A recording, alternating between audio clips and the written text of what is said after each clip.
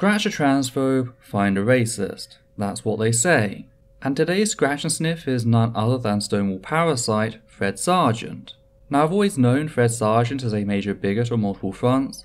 Known, but never really been able to demonstrate quite as conclusively as I can now. For those who don't know, Fred Sargeant is a white middle to upper class cis gay man who, with the help of his partner at the time, attempted to have the Stonewall Inn shut down. The Stonewall Inn, for those unfamiliar with its history, was the meeting place of many trans, working class and queer people of colour. It was one of the few places they could go to in the area since many other gay bars had a policy of turning such people away or making them so uncomfortable that they left. This knowledge has been shared with us by people such as Stonewall veteran Miss Major Griffin Gracie, a black trans woman and regular patron of Stonewall who was inside the night it was raided before the revolution. Now I'm not trying to glorify the Stonewall Inn. It wasn't a wondrous place free of problems, but it was all many people had, and it was certainly better than being isolated from the community. However, Fred and his then partner, Craig Rodwell, owned a bookshop, the Oscar Wilde Memorial Bookshop, along the same street and viewed the inn as a scourge. In a leaflet they distributed following the uprising, both Fred and Craig called on people to petition the local government to crack down on the inn, something that would result in greater police presence, putting the people inside at increased risk of police brutality. Indeed, the problem seemed less about police presence, more that they weren't the right type of police, in that they weren't going after the right people Fred and Craig wished they were. More on that in a moment. Only a few years after the uprising, Fred himself would go on to join the police force and climb to the rank of police lieutenant, all whilst doing absolutely nothing to help the community.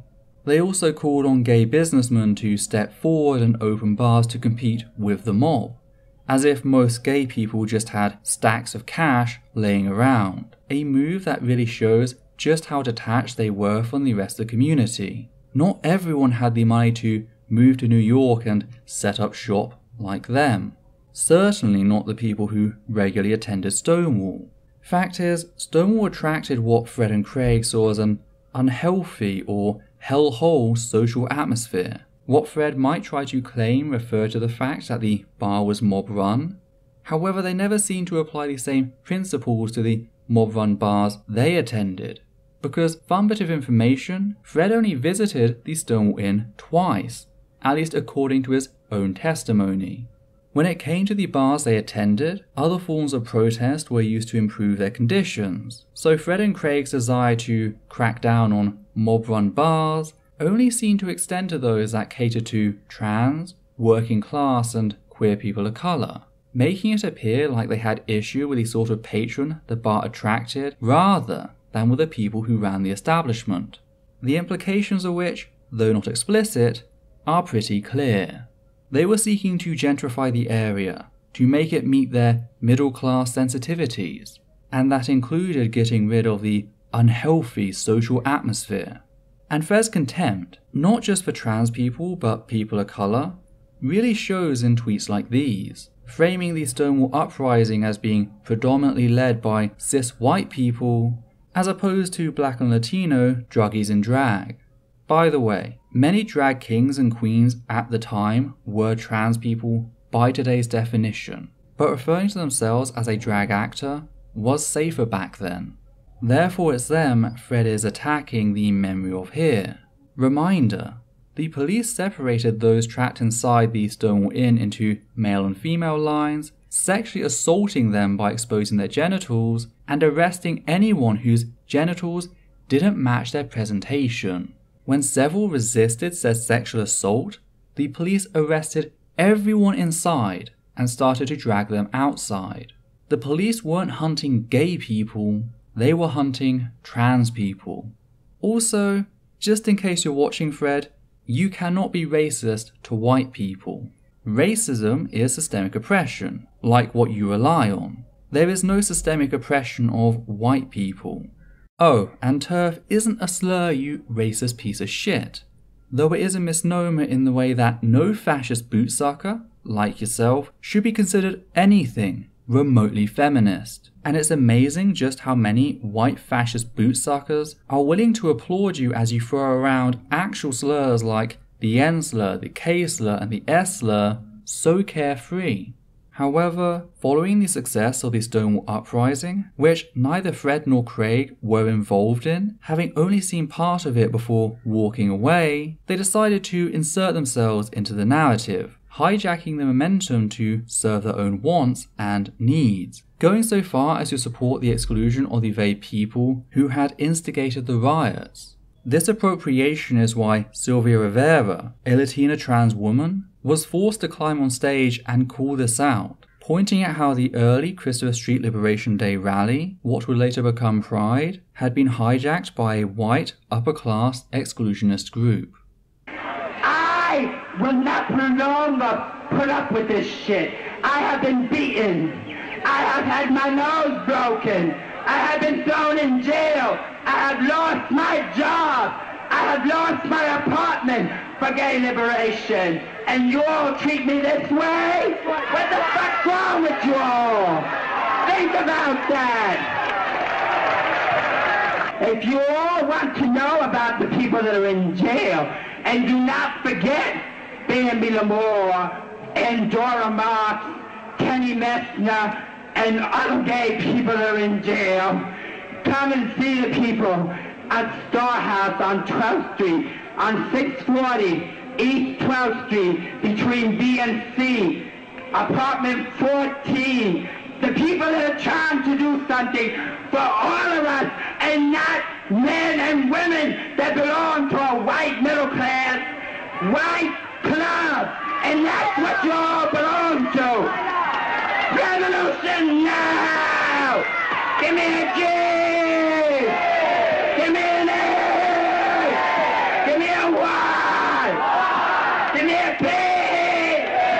Give me an O! Give me a W! Give me an E! Give me an R! Gay power! Louder gay power! And this is an ideology Fred maintains to this day, in working with the LGBT Alliance, a group mostly comprised of far-right cishet people that, among other things, seek to destroy LGBT+ education in schools. Indeed, Malcolm Clark, one of the organization's founders, went ahead and declared such programs dangerous because of, quote, predatory gay teachers, end quote, asserting that such LGBT+ inclusive lessons would go on to be, quote, unnecessary encouragement to predators, end quote. Also, not to forget, LGBT Alliance is associated with various anti-abortion and anti-LGBT+ hate groups.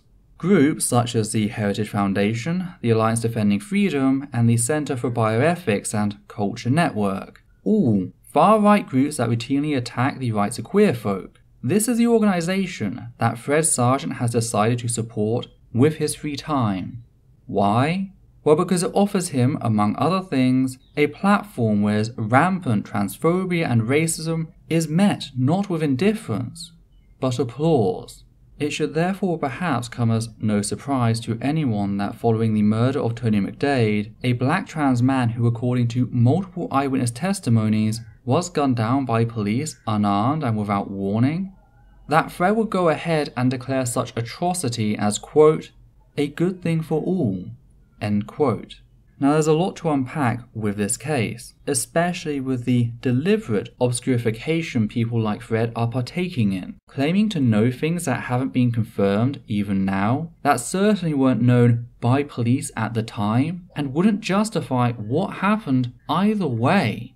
And he largely seems to be getting away with it on one account. Tony McDade was human, not divine. But first, let's cover events as police saw them at the time.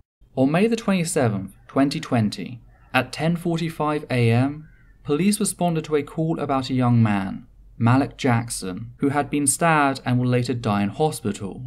It was noted that the suspect possibly had a gun as well as the knife they'd used to stab Malik. Now McDade matched the suspect description and was spotted less than 15 minutes later. And here is where the police and eyewitness testimonies diverge. According to police, they got out of the patrol car and issued a warning, at which point McDade began to fire a gun. One of the officers fired back, wounding McDade in the process. McDade would later die in hospital. However, according to eyewitness testimony, this is far from the truth. Eyewitness Clifford Butler told the press that, quote, "As soon as he pulled up, I seen him jump out of the car, swing the door open, and start shooting," end quote.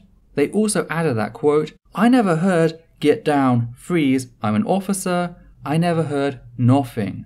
I just heard gunshots," end quote. This was also independently corroborated by live video posted to Facebook just after the shooting, in which the person recording, Kim Simmons, stated that police, quote, "jumped right out of the car and started shooting," end quote, again stressing that they, quote, "got out of the car blasting," end quote.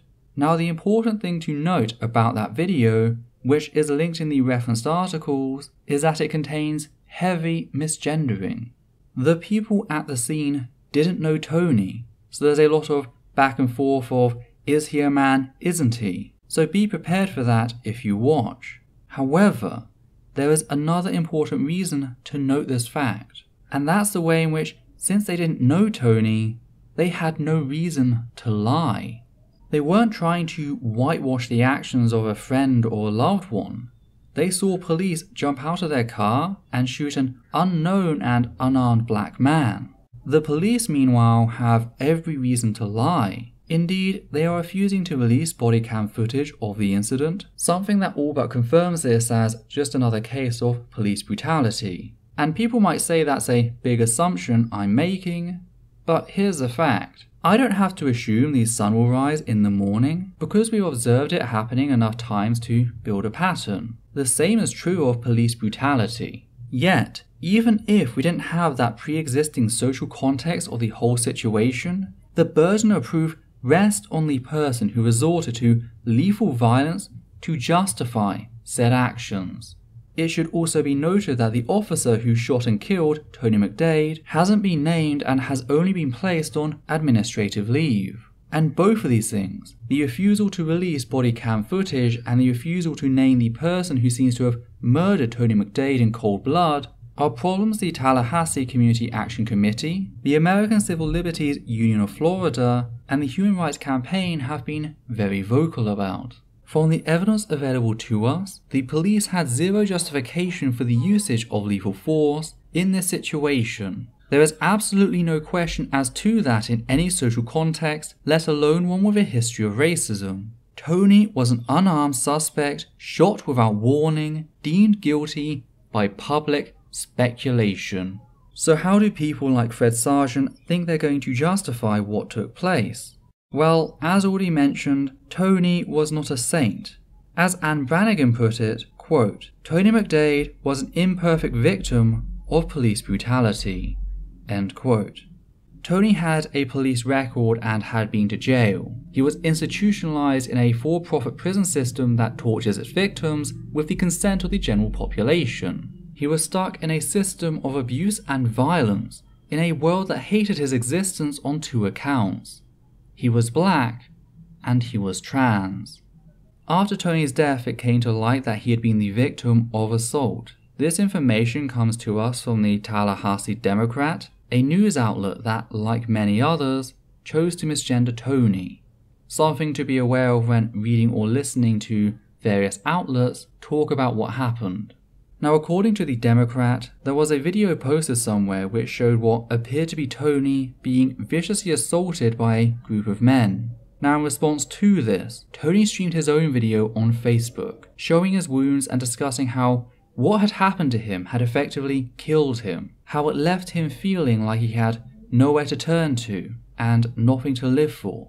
So he may as well take as many of the people who assaulted him down with him.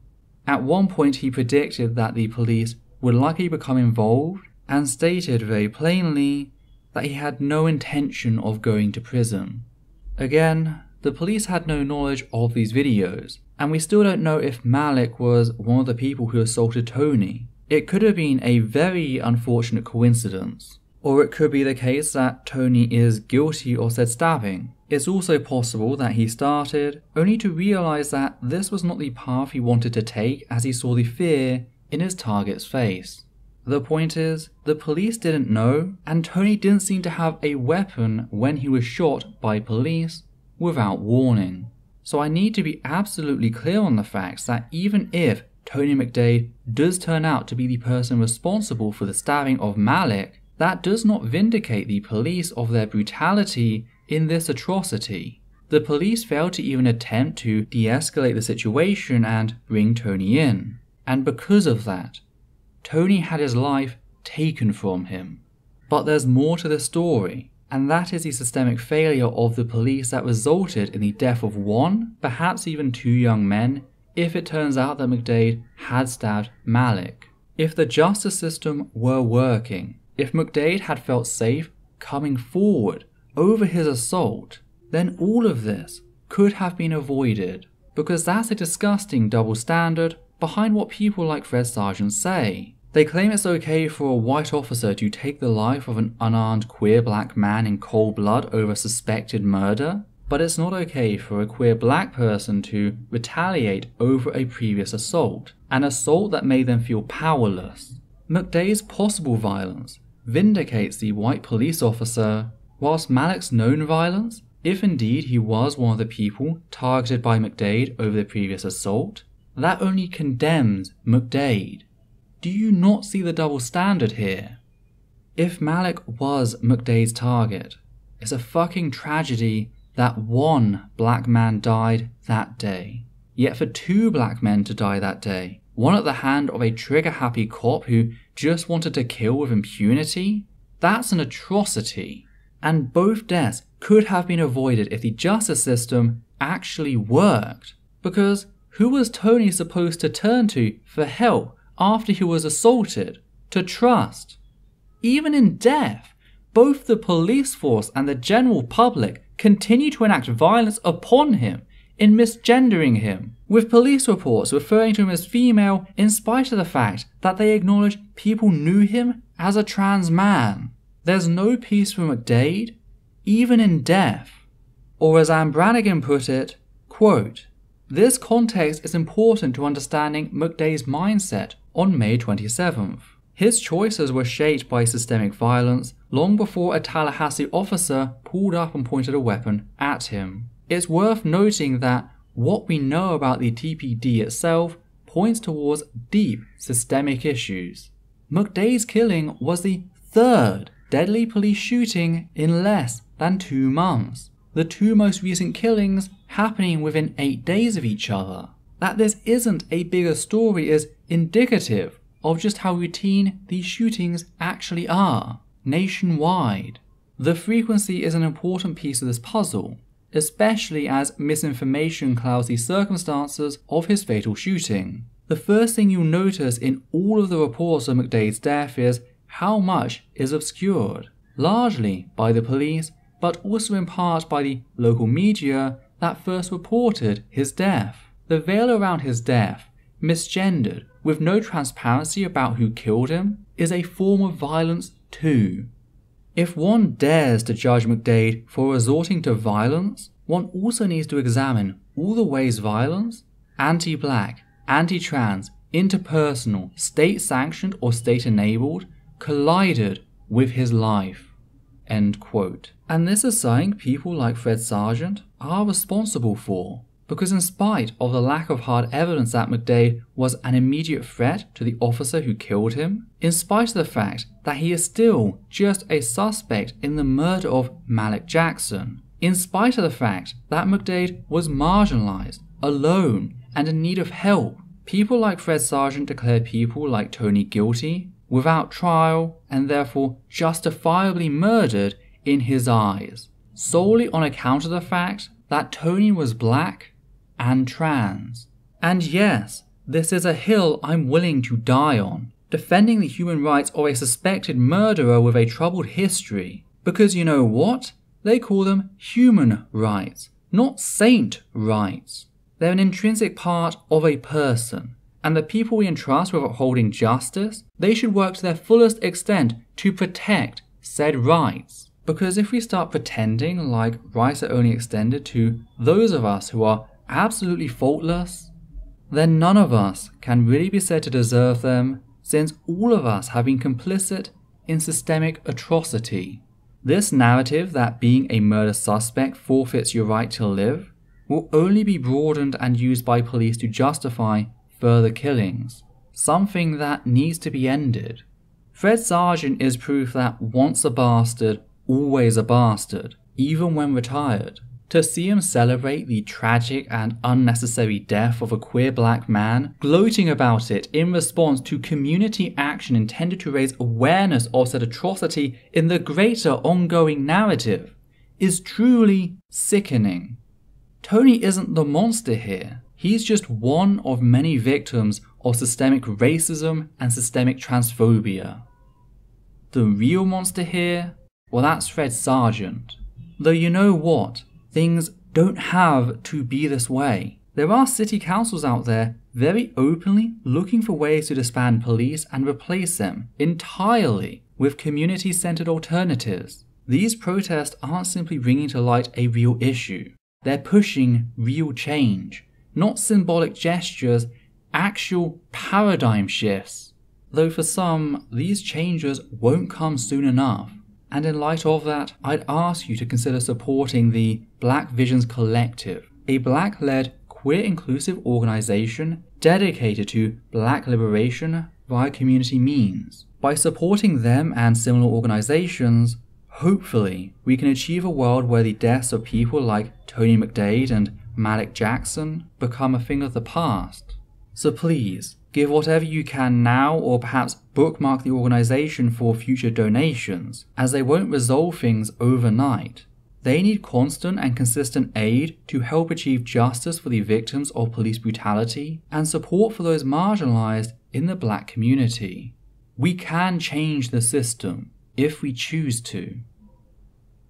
So with that said, we'd just like to thank our Patreon sponsors, giving a special thanks to the following people: Hannah Banghart, Matthew Kovac, Sargeant Katie, Garrett Van Voorst, Chelsea Williams, Wellington Marcus, Steve Corbin, Sosh Daniels, Justin Allen, and Atlas5. And for myself and Adita, take care now.